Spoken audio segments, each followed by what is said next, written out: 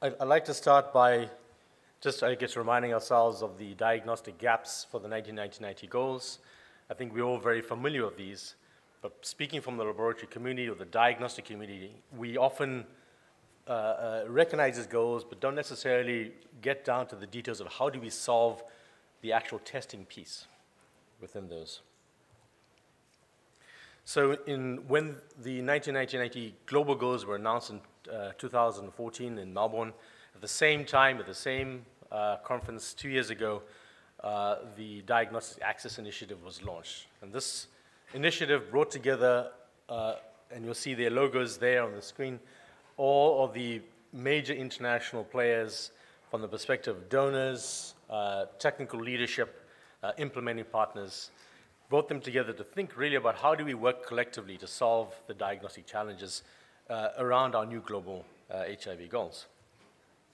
And this initiative, which started with a lot of energy and a lot of enthusiasm, identified 9 areas where it felt that more effort was needed to solve these diagnostic challenges. And I'll go through each of these in the presentation. These areas, starting at the top end with advocacy and financing. And we think about diagnostics, we understand that in the past, testing has often been limited or perhaps not scaled up as aggressively because of cost concerns and feasibility concerns. Today, we have a very different scenario. Feasibility of testing, for example, viral load testing is no longer a question. The availability of guidelines, WHO's excellent new guidelines, which really strongly recommend testing throughout the entire care cascade, are in existence. And we have new technologies, diagnostic technologies that both test in a more established central laboratory as well as at the point of care exist today. So we have all of the ingredients or the components needed to really deliver on all the testing needs that we're looking for. However, we still have, I would say, maybe somewhat of a low degree of energy from the perspective of advocacy and prioritization of diagnostics. And this is partly because diagnostics are a little bit of a less understood area. It's somewhat technical, and there often isn't, I think, the right understanding, certainly at the decision-making, policy, and resource allocation level, about what exactly needs to be done to transform testing levels to where we want to see them. And so what I would say, and this you can see highlighted in the slide, it translates to diagnostics forming a very small proportion of the total HIV funding envelope across different countries, with a couple of exceptions. It also, that then cascades into this sort of negative cycle of inadequate investment, inadequate delivery, and therefore inadequate investment. I think it's very nice to see that the new global goals, as well as the Diagnostic Access Initiative and some of its early work, has brought to the global agenda and the global dialogue the importance of testing. And there's a figure there of UNAIDS leadership and other international partners coming together to talk about testing. That's from the UN General Assembly in 2014, where a viral load pricing deal was announced. So coming back to the Diagnostic Access Initiative and why there are opportunities, given these challenges, to make changes. I think we've got to recognize that turning the ship or bending the curve on testing to achieve our goals, and recognizing that 2020 is a short time away, and we've got a long way to go. There is a lot of different efforts, and there are opportunities for collective action, for different partners to come together, to do what they currently do, but then also to bring their respective efforts together in a way that is synergistic and so that we can achieve more. And certainly from the advocacy and financing perspective, I feel that if we have better strategic information on testing gaps and some of the access gains that we achieve, if that information is really widely socialized, it'll help us really focus our efforts. Secondly, we need to elevate the testing agenda so that we are talking about testing, but not just about what we need to achieve in testing, but also what are the specific steps that we could take, drawing from best practice and innovation. and have these discussions not only at the global level, and I think we've been relatively successful having a more dialogue around diagnostics and testing at a global level, but bringing that down to regional and national levels as well, and seeing how that promulgates into planning and budgets. And from that, I think we need a very good consensus on the investment case. And the investment case approach has been used successfully in the HIV world to focus investments to achieve greater good.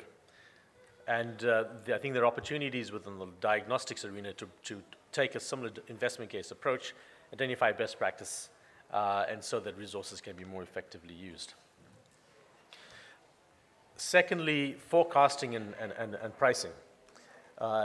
Test price is often, as I said earlier, being considered a barrier to providing a broad, universal, and high degree of equity in testing.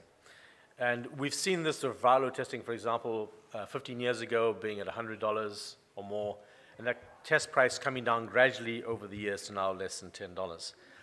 The opportunity exists, particularly with the HIV programs at such a large scale, for us to achieve certain market efficiencies that right now we're not making the best use of. We're not leveraging the opportunity we have for the program that we have at this scale.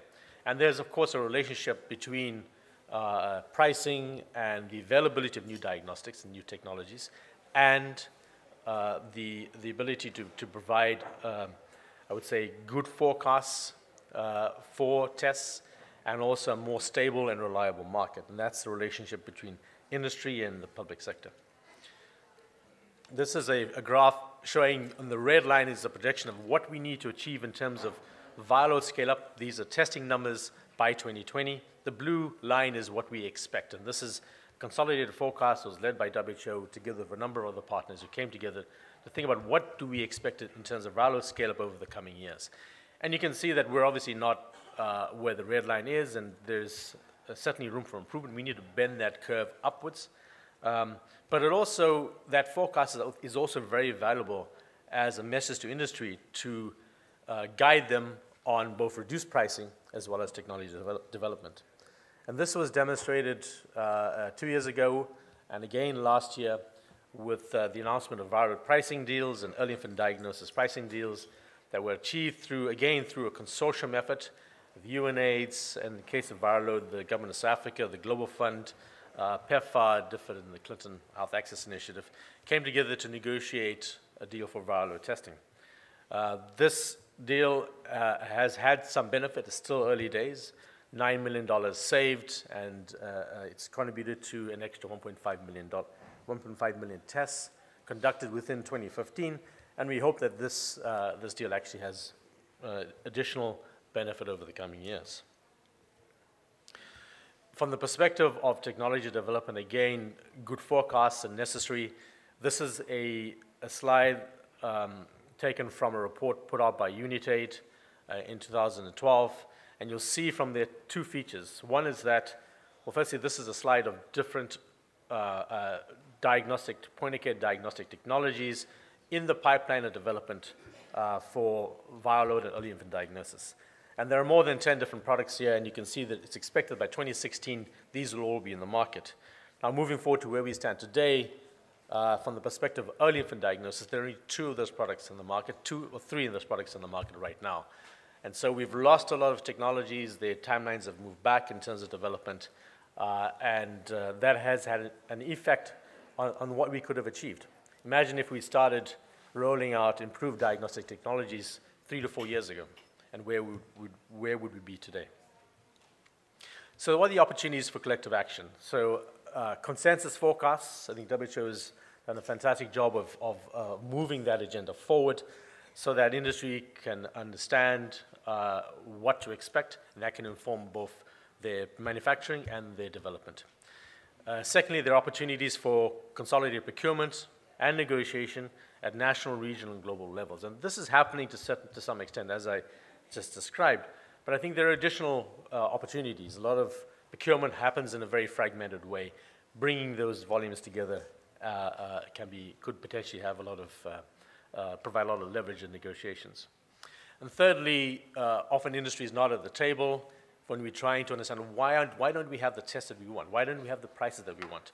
And I think bringing industry in to listen to their perspective could actually be quite enlightening in terms of understanding the market challenges and some of the technology development issues and what they need to bring the right technologies to the market.